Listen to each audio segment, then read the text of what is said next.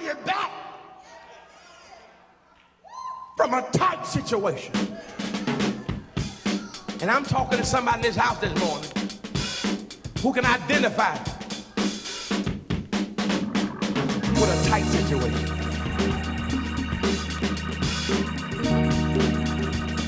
Anybody? There are a few of us in here who can identify times when money was tight.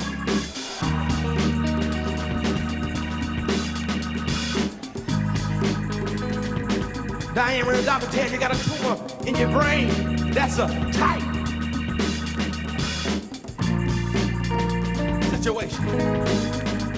When you get news that your child has died, that's a tight situation. Do I remember this past week? Got word Friday, don't come back to work on Monday.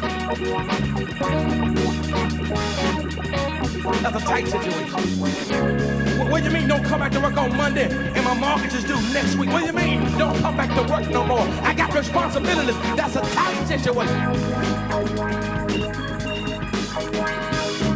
But I've come to encourage somebody here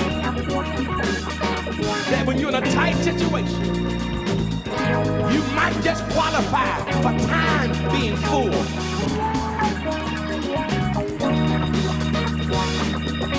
And he said, I've sent Jesus to get you out of a tight situation.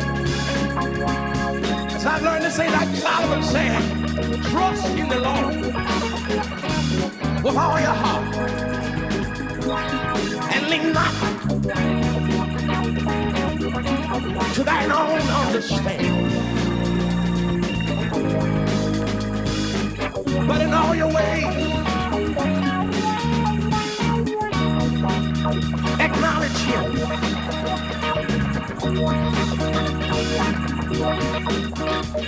and he will.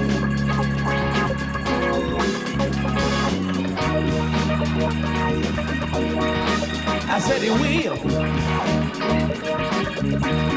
He will.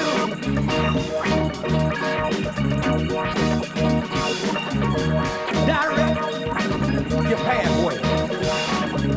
Jesus put it this way: if you're in a tight situation,